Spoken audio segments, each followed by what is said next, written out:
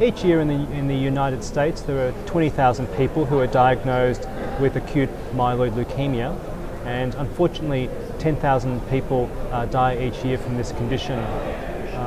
Most hematologists know that over half the population with AML are diagnosed over the age of 65 years. And in this elderly population, treatment has really been pretty much non-existent in terms of effective therapies.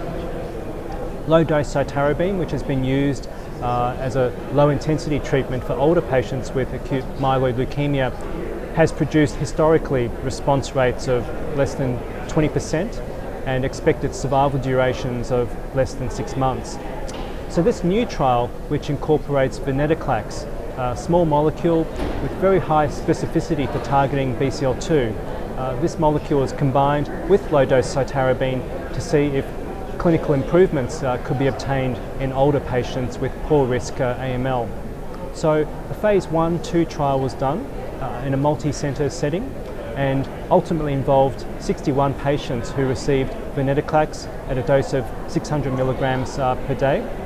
Started at 50 milligrams on day 2 and increased through to 600 milligrams by day 6 of the first cycle. Low-dose RSE was combined at a dose of 20 milligrams per metre squared, given daily for 10 days every month. The preliminary results from these 61 patients demonstrates that overall responses were obtained in 61% of patients, which is essentially 3 times what has been observed historically with low-dose RSE alone. Furthermore, with 8 months of follow-up, overall survival is currently sitting at 64%, again, which is quite unusual for an elderly AML population with median survivals of generally only a few months.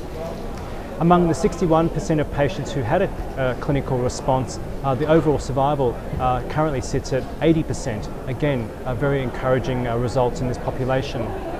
Furthermore, there were quite encouraging results obtained in various clinical subgroups of AML. For instance, patients over the age of 75 had a 70% clinical response rate, patients with adverse cytogenetic risk 47%, and patients with secondary AML 52% response rates.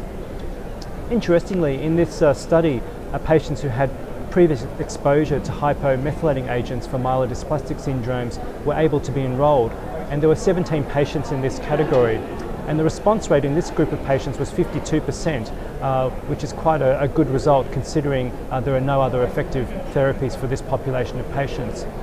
So as a result of this study, further follow-up and expansion is currently being undertaken, and we hope that a randomised trial will be performed in the coming few months to try and explore this really interesting therapy further.